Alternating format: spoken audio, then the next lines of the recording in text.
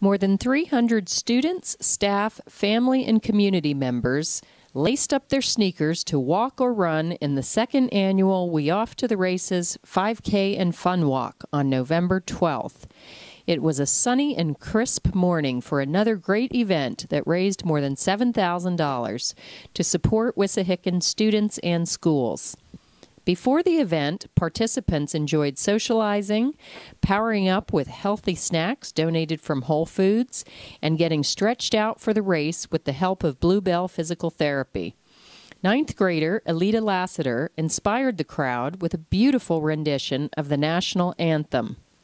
65 walkers took off for a vigorous four-loop walk around the WHS track.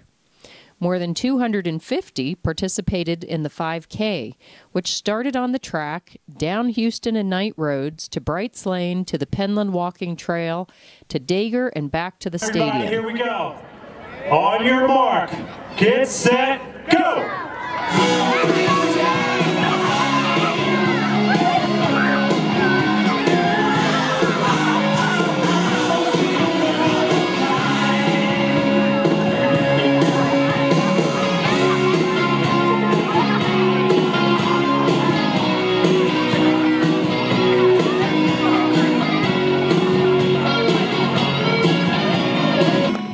This year, staff, student, and community teams were encouraged to register and run together for the chance to win an award for the most participants.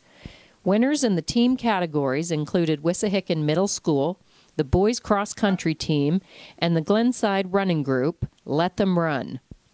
Prizes were also awarded to the top overall male and female and the top male and female in 4 age groups. The top Wissahickon student also received a prize, and 12 staff members who were selected at random to receive a $50 gift certificate as part of the district's wellness initiatives.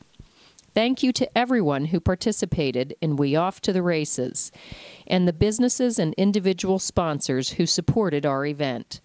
Your generosity truly helps make our excellent educational programs at Wissahickon even better.